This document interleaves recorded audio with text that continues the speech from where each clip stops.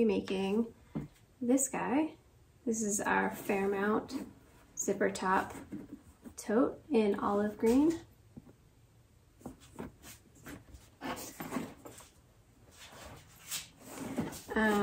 So I've already gotten started a little bit, basically did all the prep work. So you can see I've cut out all of my pieces, and I did do some edge painting that kind of needs to be done before I start putting the bag together. But other than that, we're ready to go.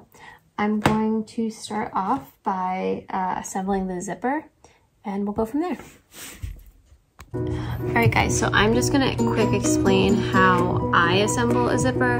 Not everyone does it this way, but this is just what I do. So I essentially have, let's see, these pieces here. So I have my zipper. It actually does have an ending to it, but I'm eventually gonna cut that off and put a leather end on there. I've got these two little pieces that are gonna be the front stoppers to the zipper. I've got this longer piece where you can see I've used my bone folder to mark off a line. And then I've got these longer pieces here that are pretty thin. So my first step is to glue this thin strip on top of the slightly wider strip and follow that line all the way down.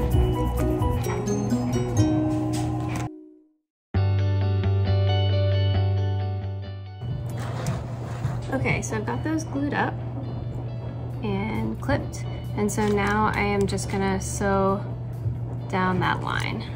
So we have these two pieces facing each other. Got that done. So now I'm gonna just glue on this little front stopper. So it's at the very front of the zipper. It's gonna get glued on, and I'm gonna glue one side of the zipper in place and then the other. So the little tabs are glued in place and one side is off. So I'm gonna stick the zipper right in there and fold this over and glue that down as a stopper. So I'll show you how I do that. And first, I always make sure the zipper is open. The stopper is gonna stop this from coming off, which is great. So I'm just butting the little end of the zipper up to my stopper.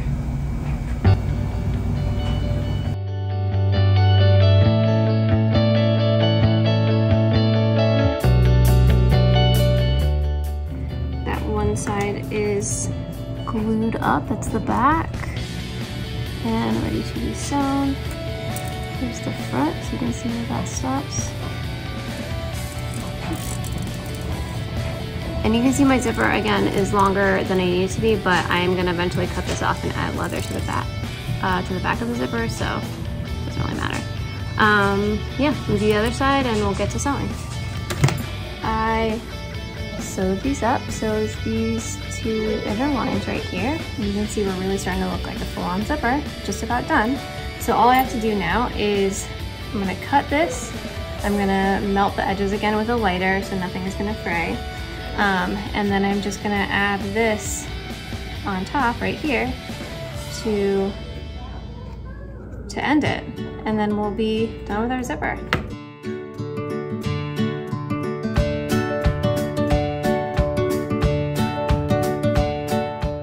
Now that our zipper is done, I'm going to sew up the rest of the bag. So I've got my two big panels here. You can see that I've already cut out the holes for my handles. I've also, I've marked out where my pocket is gonna go. So you can see those two corners right there. That's where I'm gonna line my pockets up. I've also got my pocket stamped, some little holes for the rivets, and I've got my stitch line also marked out. So I'm just gonna glue my pockets one onto the front. I've got one that's going on the inside of the bag. That's marked out with chalk on there. I'm gonna stitch those in and we'll move it along. I've got my pockets sewn in. And I added the two small rivets on this one. So now I'm just gonna start to sew these two pieces together. So this is my back panel, and you can see I marked right here, which is where the two pieces are gonna overlap. I'm just gonna glue these together, and I'm gonna sew 2 lines down here.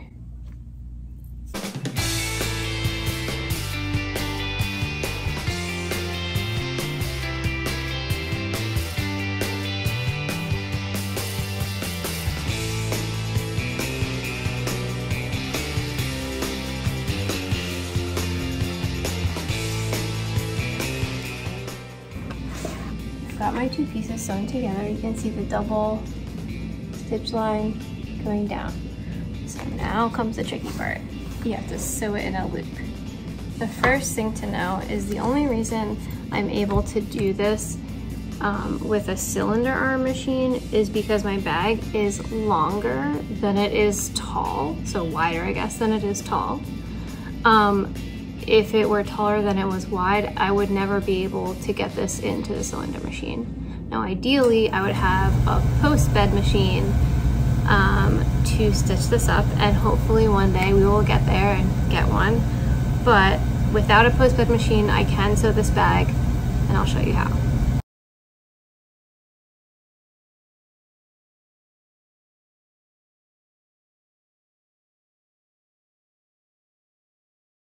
Now comes the hard part.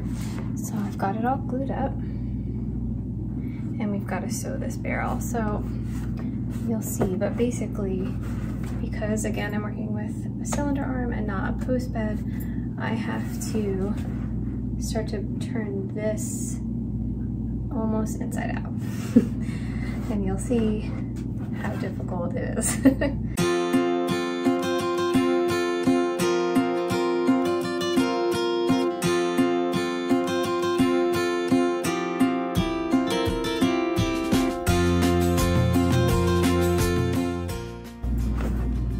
We did it. So that's my double side, and there's the stitch I just did. So now I just have to mark the second stitch and do exactly what I just did one more time. You've got it all sewn together. The really hard part is over. So now I can breathe. So now what I'm gonna do is fold over to put the bottom on. I guess it's kind of like a gusset. So you can see that when it was flat pieces, I used my trusty bone folder and marked this line on here. And I'm just gonna fold this over. You'll see it's gonna fall right into that line, so that we can start to glue the bottom on. Okay, you can see that folded over really nicely, and it followed that mark that I had made in the leather with my bone folder. Got that all folded up, so now I'm going to start to glue this on.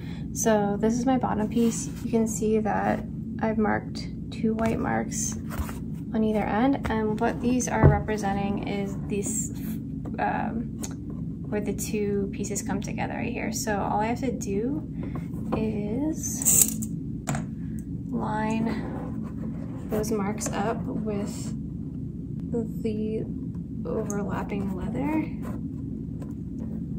and now that should be pretty centered, so I can start to use the rest of my clips to go all the way around. I usually like to clip it first, then take half my clips off, glue, clip it, and do the same to the other side. I do that just to be sure that everything is lined up perfectly before I actually start laying glue down. So let's do it.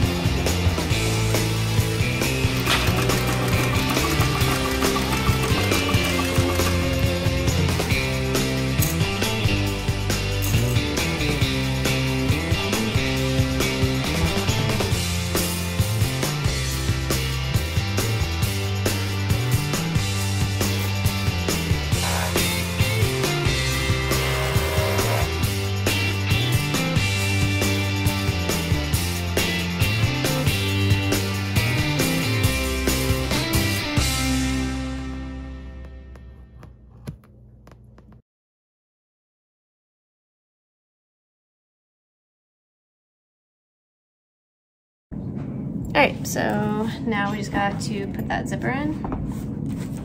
The zipper is all sewn up. I just made a couple marks inside the bag so I know where to start it.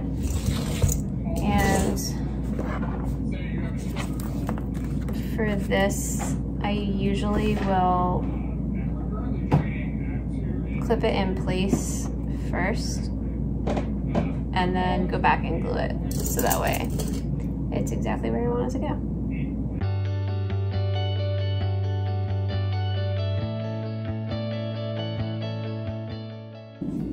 Alright, so we're just going to sew the zipper in, and once that's done, we're done with the bag.